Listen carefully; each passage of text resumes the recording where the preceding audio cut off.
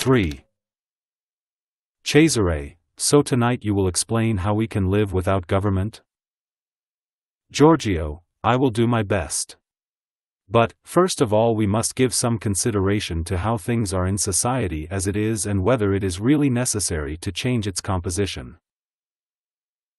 Looking at the society in which we live, the first phenomena that strike us are the poverty that afflicts the masses, the uncertainty of tomorrow which, more or less, weighs on everybody, the relentless struggle of everybody fighting everybody in order to conquer hunger. Ambrogio, but, my dear sir, you could go on talking for some time about these social evils. Unfortunately, there are plenty of examples available. But, this does not serve any purpose, and it doesn't demonstrate that we would be better off by making everything topsy-turvy. It's not only poverty that afflicts humanity, there are also plagues, cholera, earthquakes, and it would be odd if you wished to direct the revolution against these scourges. Evil is in the nature of things. Giorgio, but in fact I want to demonstrate to you that poverty depends on the present mode of social organization, and that in a more egalitarian and rationally organized society it must disappear. When we do not know the causes of an evil and we don't have solutions, well, there is not much we can do about it, but as soon as the solution is found, it becomes everybody's concern and duty to put it into practice. Ambrogio, here is your mistake. Poverty results from causes superior to human will and human law. Poverty results from the meanness of nature which does not supply sufficient products to meet human desires. Have a look at animals, where you cannot blame capitalist infamy nor tyrannical government. They must fight for food and often die of hunger. When the cupboard's bare, the cupboard's bare. The truth is that there are too many people in the world. If people were able to control themselves and did not have children unless they could maintain them. Have you read Malthus? Giorgio, yes, a little, but it's all the same if I hadn't read his work. What I know, without needing to read any part of it, is that you must have some nerve, I must say, to maintain such things. Poverty results from meanness of nature, you say, even though you are aware that there is uncultivated land. Ambrogio, if there is uncultivated land it means that it cannot be cultivated, that it cannot produce enough to pay for the costs involved. Giorgio, you believe that? Try on experiment and give it to the peasants and you will see what gardens they'll create. But, you are not serious? Why, much of this land was cultivated in times when the art of agriculture was in its infancy and chemistry and agricultural technology hardly existed. Don't you know that today even stones can be transformed into fertile land? Don't you know that agronomists, even the less visionary ones, have calculated that a territory like Italy, if rationally cultivated, could easily maintain in plenty a population of 100 million?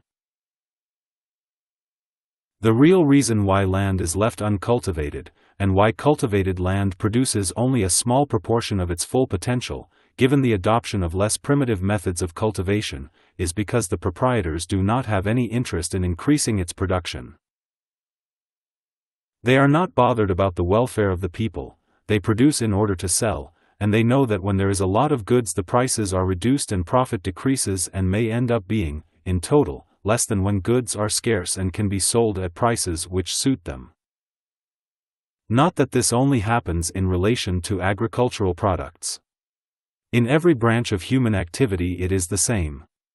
For instance, in every city the poor are forced to live in infected hovels, crowded together without any regard for hygiene or morals, in conditions in which it is impossible to keep clean and achieve a human existence. Why does this happen? Perhaps because there are no houses? But why aren't sound, comfortable and beautiful houses built for everybody? The stones, bricks, lime, steel, timber, all the materials needed for construction exist in abundance, as do the unemployed bricklayers, carpenters, and architects who ask for nothing more than to work. Why, then, is there so much idle capacity when it could be utilized to everybody's advantage? The reason is simple, and it is that, if there were a lot of houses, the rents would go down. The proprietors of the houses already built, who are the same people who have the means to build others, don't really have any desire to see their rents decrease just to win the approval of the poor. Cesare, there is some truth in what you are saying, but you are deceiving yourself about the explanation for the painful things that are afflicting our country. The cause of the land being badly cultivated or left idle, of business running aground, and of poverty in general is the lack of elan in the bourgeoisie. Capitalists are either fearful or ignorant, and don't want or don't know how to develop industries. The landowners don't know how to break with their grandfathers' methods and don't want to be bothered. Traders don't know how to find new outlets, and the government, with its fiscal policy and its stupid customs policy, instead of encouraging private initiatives, obstructs and suffocates them in their infancy. Have a look at France, England, and Germany. Giorgio, that our bourgeoisie is indolent and ignorant I don't doubt, but its inferiority only supplies the explanation for why it is beaten by the bourgeoisie of other countries in the struggle to conquer the world market. It does not in any way supply the reason for people's poverty. And the clear evidence is that poverty, the lack of work and all the rest of the social evils exist in countries where the bourgeoisie is more active and more intelligent, as much as they do in Italy. Actually, those evils are generally more intense in countries where industry is more developed, unless the workers have been able, through organization, resistance or rebellion, to acquire better living conditions. Capitalism is the same everywhere. In order to survive and prosper, it needs a permanent situation of partial scarcity. It needs it to maintain its prices and to create hungry masses to work under any conditions. You see, in fact, when production is in full swing in a country, it is never to give producers the means to increase consumption, but always for sales to an external market. If the domestic consumption increases, it occurs only when the workers have been able to profit from these circumstances to demand an increase in their wages and as a consequence have been enabled to buy more goods. But then, when for one reason or another the external market for which they produce does not buy any more, crisis comes, work stops, wages decline and dire poverty begins to cause havoc again. And yet, in this same country where the great majority lacks everything, it would be so much more reasonable to work for their own consumption. But, then, what would the capitalists gain out of that? Ambrogio, so, you think it is all the fault of capitalism?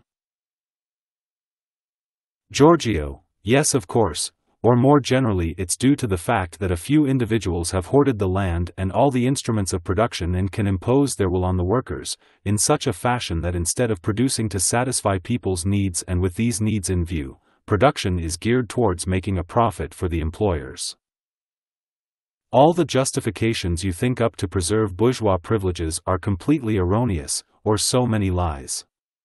A little while ago you were saying that the cause of poverty is the scarcity of products. On another occasion, confronting the problems of the unemployed, you would have said that the warehouses are full, that the goods cannot be sold, and that the proprietors cannot create employment in order to throw goods away.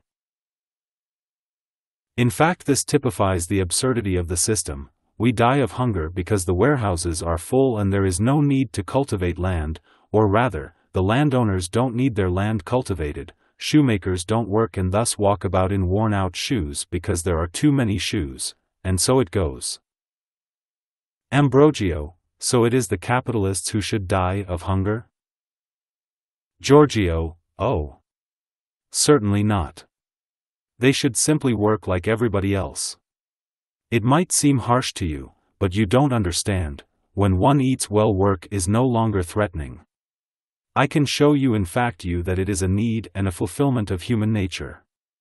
But be fair, tomorrow I have to go to work and it is already very late. Until next time.